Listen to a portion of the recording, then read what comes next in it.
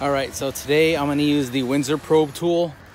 There's some more modern versions that have like an electronic piece that you plug into the probes. I'm using an old school one. But anyway, just to kind of show you where we're at. Right there on that X, they want that tested. There's the tool, just a little slab. They're starting with the CMU block. Sorry about the noise in the back. But we're gonna test this area here. Try my best to do this on my own. So this is kind of what it looks like here. I'm gonna need this gun and this brush, and I'm gonna screw the tip onto the brush here.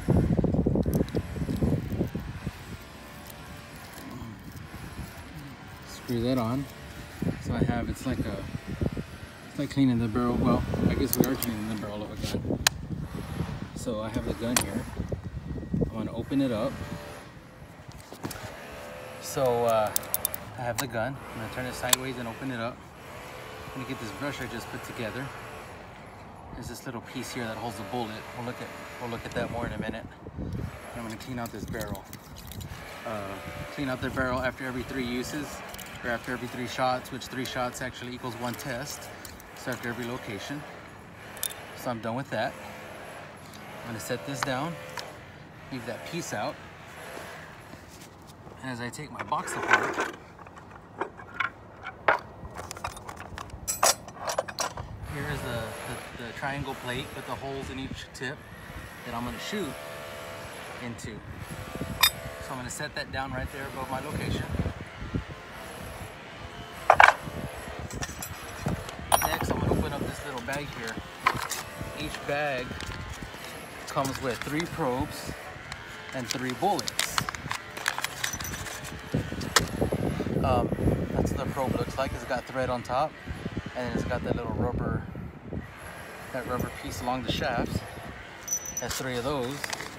And then inside this bag is another bag that's got the 3 bullets or 3 charges, or however you want to refer to them.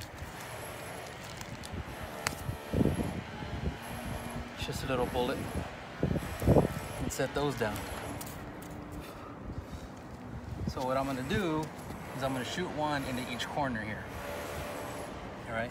I'm gonna grab this little piece out of the box,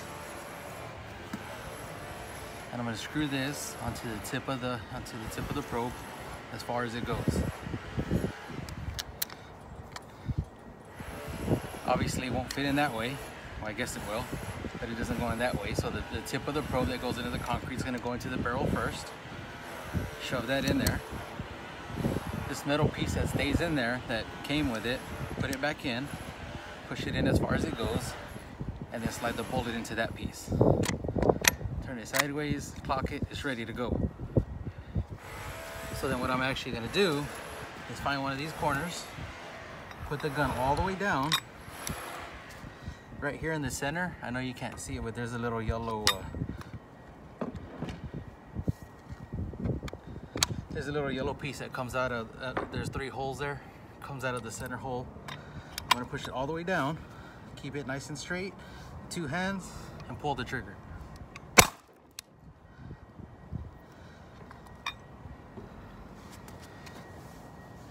Take this off, it smells like a firework. Open it up, take this piece out. Take the empty bullet casing out, get rid of that, and unscrew the metal piece here. Now that I have 1, if I need to, I can still move it around. But I don't need to, I'm just gonna leave it there. I'm gonna load up my second one. Screw this on here. Screw that on the probe. Slide the probe into the barrel.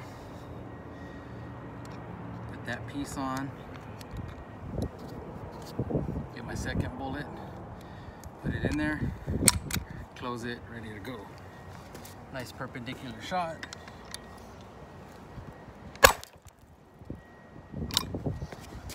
A little bit of concrete splattered. Always use your safety glasses. Take it apart, piece out. Use an Allen wrench here to knock that casing out. Sometimes it gets a little stuck.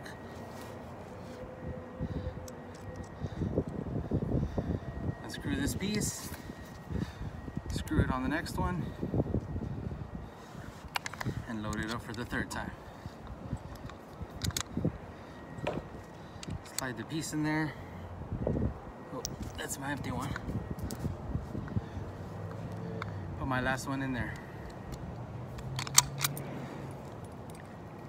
Got it loaded, ready to go.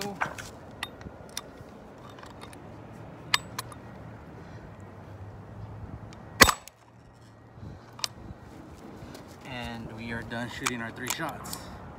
Take this out, remove the casing. Since I'm done, I'm gonna put this back in,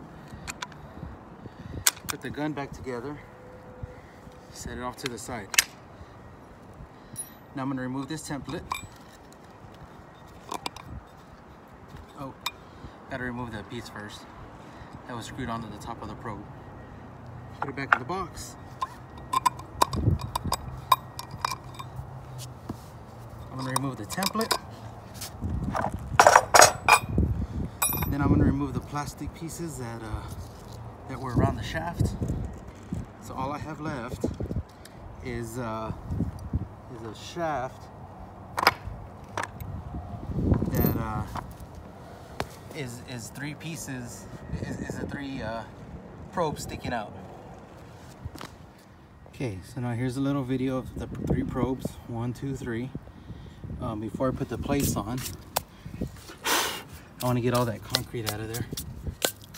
Make it nice and clean because these plates need to sit flush on the ground. See, I left that little plastic thing on this one to show it up close. Pull that thing off the thread. Take this, throw it away. Now that my floor is clean, I have these two plates. The one with the hole goes on top. So this is gonna fit over the probes, just like that. 1 probe in each corner. Then I have this one with the hole. This one goes on top. These 3 holes here, they're gonna rest on the probe, this plate. So now I have this this gap here. And basically what I'm doing is I'm measuring that. All right, so I had to put the camera down because I need 2 hands for this next step. But I got this tool, and basically what it is, this thing has a spring, it goes in and out. And right there, it has the depth that it measures. And I'll show you a better angle of this in a minute. But basically what you're gonna do is there's a hole right here in the center of this plate, and you're gonna push it down to line up with the marking underneath. Push it down all the way, and then there's a set screw on the back that you're gonna tighten. And that is your, then you take your measurement reading. So this is what this looks like. I don't know if you can tell, but down in there, in that hole, there's a little dent in there. So what you're doing is you get your tool. I have the set screw set, so it's not gonna, but you set it through the top hole, and you put the tip in the bottom dent. If you notice, the shaft of this is all the way on the top plate, and this goes up and down. But what I did is you push it all the way down, and then you set your set screw. Now what I'm gonna do is I'm gonna take this out and read it, and I'm reading a 1.7. Just short of 1.7, but it's closest to 1.7. So I'm gonna go with that. And then depending on what charges you use, depending on what standard tables you use, all this kind of things, you look at your chart. Come on, there we go. 1.7, that's right there in the center. And that's gonna tell me that my PSI is 3775 on this slab. And that is pretty much how you use the Windsor probe. Once you're done, take everything apart before you go to the next location. you clean out your gun barrel, or clean it before the next time you use it. And there's also tools in here and things to use if you're going to do a single shot, like on a column or something where that triangle plate doesn't quite fit. But anyway, that's how you use the Windsor Probe. So one thing I did right here where I ran the Windsor Probe, the reason the floor is all dirty, I went ahead and cored it. I GPR'd it. I don't know, it's hard to see the lines, but I drew out the rebar and then I cored it so that I can correlate the results from that test to these tests. I'll take the cores in and I'll wait for the lab to get back with me with the results, and we'll see how close the numbers come out.